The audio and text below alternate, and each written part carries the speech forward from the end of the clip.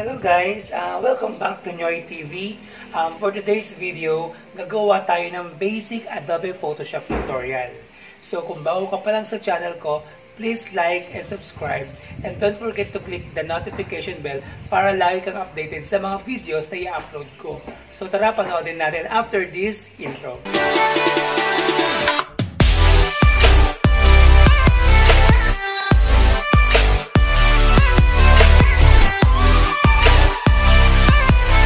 So, ayun guys, mag-start na tayo mag-edit ng photo. So, ang model natin ay si best friend. So, papakilala ko yung best friend ko guys. So, Ctrl O,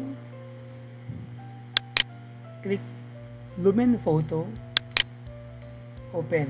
So, yan. So, ang model natin ay si best friend. Itatago natin siya sa pangalang Lumen. Yan siya. So, start na tayo. So, mag-start tayo. Check din natin yung background natin. Dito sa part ng layer, ang pinaka-background natin ay yung mismong image. So, bago tayo mag-start, gusto ko ay i-duplicate muna yung background. So, right-click tayo dyan, and then duplicate layer. Change lang natin yung name as Lumen. Yung screen name niya. Ayan. Okay. So, na-duplicate na natin yung ating background. So, ang sistema niyan, kung sa kalagitnaan ng pagtatrabaho natin ay biglang nagkaroon tayo ng error, at least pwede natin balikan ulit yung original na image natin. So, start na tayo ulit ng adjustment. So, sa image na to, yung ilaw masyadong sharp. Diba? Ang gusto kong i-adjust yung ilaw. So, hinaan ko yung ilaw niya by using curve. Punta lang tayo sa adjustment layer. Click lang yung adjustment layer, and then piliin lang natin tong curve. Yan, click curve. Tapos, kung mapapansin niyo sa curve, kapag binatak niyo yung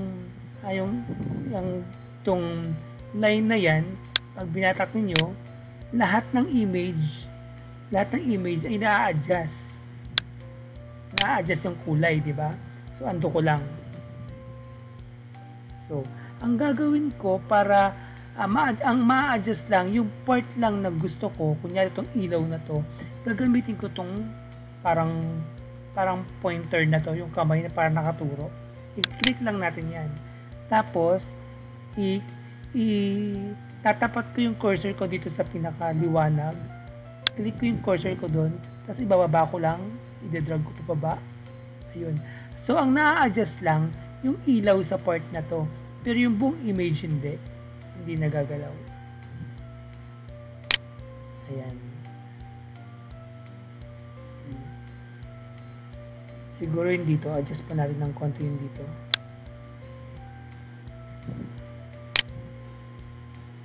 Ctrl Z ulit na. Bandang buhok naman. Ayan yung tingnan nyo po guys. Ayan o. So yung buhok lang yung na-adjust.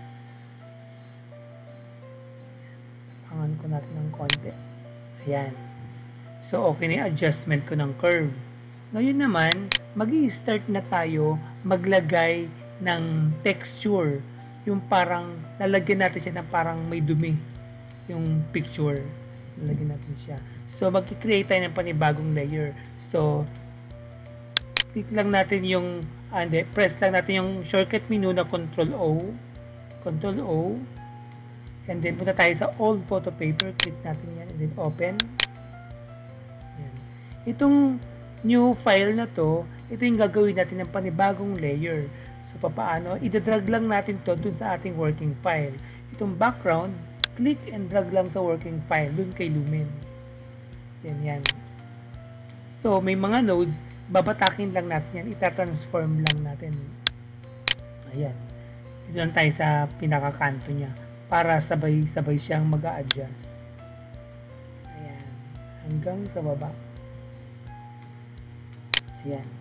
Tapos, batakin natin to, and then press natin yung shift, hold. Ayan. Then, click Move Tool. Yan na siya. Na-cover na natin yung buong picture. Click lang natin yung layer ulit para maging active. Tapos punta tayo sa blending mode. Blending mode. Tapos piliin natin yung overlay. Click overlay. Yan. Ayun yung effect ng overlay. Kaso, mapapansin nyo, parang nagkaroon ng dumi-dumi yung picture, yung mukha niya. Diba? Nagkaroon ng dumi-dumi. Kaso parang masyadong makapal yung dumi. Pwede natin ma-adjust yan using opacity. Pwede natin ma-adjust using opacity. Ayan. Depende sa inyo guys kung gaano kahina o kalakas yung opacity ninyo. Siguro pwede na itong mga bandang kalahati lang. Mga 50%. Ayan. So yan, naka-opacity na siya ng 50%. Sunod naman na gagawin ko, lalagyan ko siya ng panibagong layer para naman sa magkaroon siya ng mga scratches, di ba yung mga old photo, di ba? Para may mga scratch siya. Punta lang ulit ako sa Ctrl O, shortcut menu na open, another layer, click ko tong scratches, open, ayan. So same sa ginawa ko kanina, click ko lang yung background and drag ko lang doon sa ating working file kay Lumen nga. Ayan. Same thing, ita-transform ko din siya. Ayan. Tapos, hilain ko lang dito sa dulo. Ayan. Tapos, click ko lang din dito, babatakin ko pababa.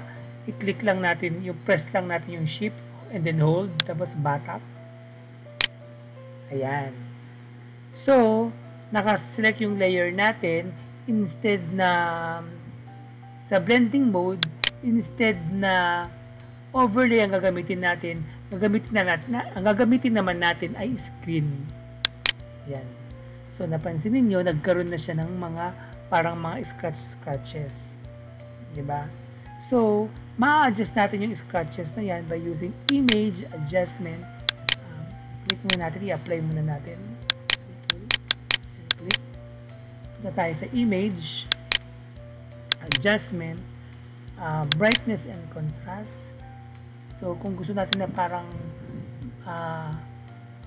hinaan lang natin yung adjust para magmukhang natural. Yan. Yung contrast, okay na siguro yung contrast. Then, okay. So, yan. Meron na tayong old photo effect. Parang gusto ko siyang lagyan ng radial na effect. Punta lang tayo sa adjustment layer ulit. Punta tayo sa gradient. Yan. Tapos piliin lang natin itong style niya na radial. And then, i-reverse muna natin. I-reverse natin. Tapos yung white na yan, yung white na sa paligid, gusto ko maging black. So, click lang natin yung gradient. Ito. Click lang natin. Tapos, click lang natin yung white. Papalitan natin ng white.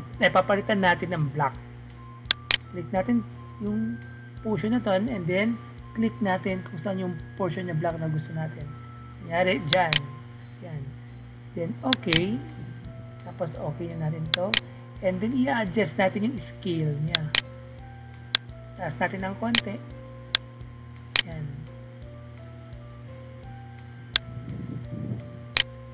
Yan. Siguro okay na yan. Isa pa. Yan. Gawin natin mga 200. Ayan. Saktong 200 na. And then, okay. So, ayan. Nakagawa na tayo ng old photo effect sa Photoshop. So, yan. Simple lang. Sana may natutunan kayo sa aking shinare na effect sa Adobe Photoshop. Thank you for watching.